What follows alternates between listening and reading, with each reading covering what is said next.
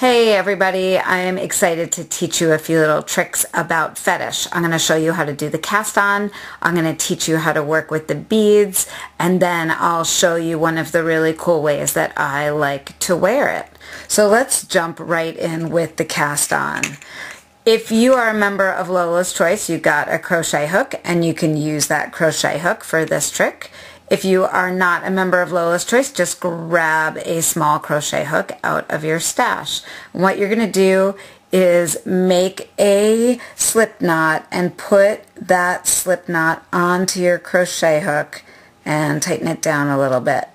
And then you are going to grab your ring, and basically what you're going to do is follow the directions on the pattern, but let me show you what that looks like. You're going to hold your hook in your right hand and the ring in your left hand with the hammered side of the ring facing. If you look at the ring, you'll see that it has a smooth side and a hammered side.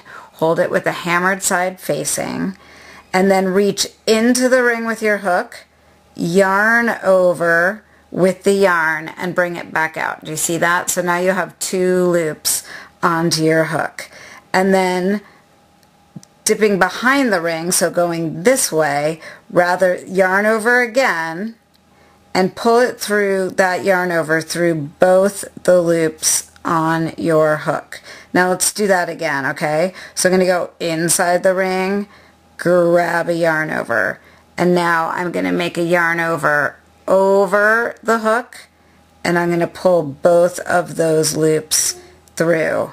So now I've got, what you can see, I've got two chains. I've done that twice. So I'm going to do it 3 more times. That's 1, that's 2, and that's, sorry guys, 3. So if you get a little lost, you can count back and you can see at the top of the ring that I've got 1, 2, 3, 4, 5, because you did it 4 times more. So you'll have 5 stitches total going, or chains going right there. And now what you're going to do is place that last loop onto a needle. So you can get rid of the crochet hook, place that last loop onto a needle, and then turn your work so that the needle, I'm going to actually just move that so the needle isn't twisted there. So the needle is in the right hand and the ring is in the left hand with the wrong side facing. And now what I'm going to do is pick up and knit 1 stitch in each chain along the ring. So I'm going to go underneath that chain, grab a loop, and pull it through. And then I'm going to go underneath that chain, grab a loop, pull it through. Underneath that chain, grab a loop. Let me grab a loop, pull it through. Underneath that chain,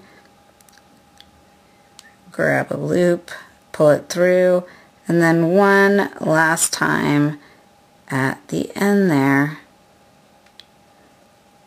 and grab that loop and pull it through. And now you should end up with 6 stitches on your needle. Perfect. And now you're going to turn your work and you are on the right side of your work, and you're just going to work a knit row to get yourself all set up. So you're going to knit across. 1, whoops, it always happens when you guys are watching. 2, 3, 4, 5, 6. And now you're going to turn to your wrong side and you are going to knit 1, purl 4, knit 1.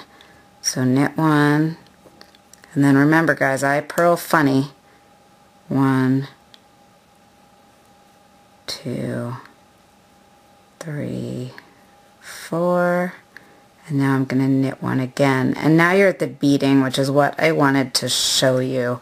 So that's why I just had you watch me work a few rows like that. So now what you're going to do is knit 2 and slip 1 bead and knit 2. So you're going to knit 2, and then you're going to bring your yarn to the front of your work. You're going to go down your work. You're going to grab 1 bead and slide it up so it's touching the right hand needle. You're going to take the next 2 stitches and slip them without twisting them. So slip them purlwise onto the right hand needle, and then bring your yarn to the back of your work and and knit 2. So what you'll see you did there is you didn't work those center 2 stitches. Do you see that? So you knit 2, you just slip these stitches and you knit 2. And now the wrong side row is the same, where you're going to knit 1, purl 4, knit 1. And you're going to continue on like that. When the pattern tells you to slip 2 beads, you'll slip 2 beads. When the pattern tells you to slip 3 beads, you'll slip 3 beads. And just follow it exactly as written. And let me show you what that ends up looking like on the actual cuff or necklace, whichever you want it to be. So you can see you slipped 1 bead 3 times, you slipped 2 beads twice, you slipped 3 beads 3 times, 2 beads twice, and then you've got 5 rows of just 1 bead, and you continue on like that. You end up with this like little snake. Now one thing that you guys are going to notice is that this kind of rolls, those side stitches, those knit 2 side stitches, roll to the back side of the strand. They are totally supposed to do that. That is the architecture of the piece. So don't be surprised when that happens, okay? It is completely intentional. You have enough yarn in your pattern to size this. Sorry, you have enough yarn in your kit to size this.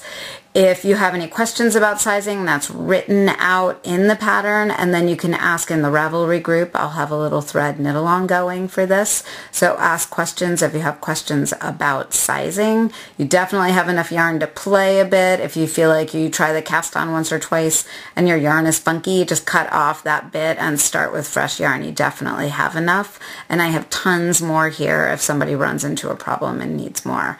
Don't worry about it. Okay. So then, the last thing I wanted to show you is wearing Fetish. One thing you can do is wear it as a necklace. That's pretty simple and self-explanatory. Let me kind of hold it down a little so it can focus. The other thing you can do is wear it as a bracelet and just wrap it simply like that, and then you'll clasp it in the back. Let's see if I can do this one-handed on video. Might get Anna's hands in here as well. Let's see. So you can see you got both your clasps right there, and then you can just clasp it together. I did it without Anna, maybe. There we go. Oh yeah, we're like clapping over here. So you can wear it like that, right, where you've just wrapped it around.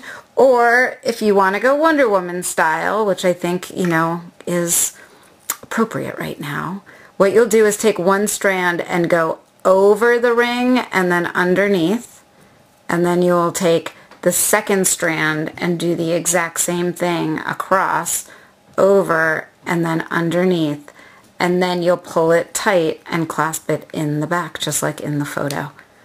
Okay? And that's a really fun way to wear it. It keeps it from moving as much, so if you find that it's loosening up and you need to tighten it up a little bit, just wear it like that and clasp it in the back. Pretty fun. The other thing, if you're going to wear it as a necklace, is you can wear it with the strands coming off the sides, or you can actually move the strands so they're up at the top and touching, and wear it like this. So you have a lot of possibilities, and I hope that you guys have fun with Fetish. I'm a little excited to see you find other rings and try this with different colors of yarn. I have a few rings that I've been kind of holding on to that I'm going to dig out in the coming week or two and knit a few more fetishes for friends. That's a thing, fetishes for friends. So happy fetish knitting, everyone. See you in the Ravelry group.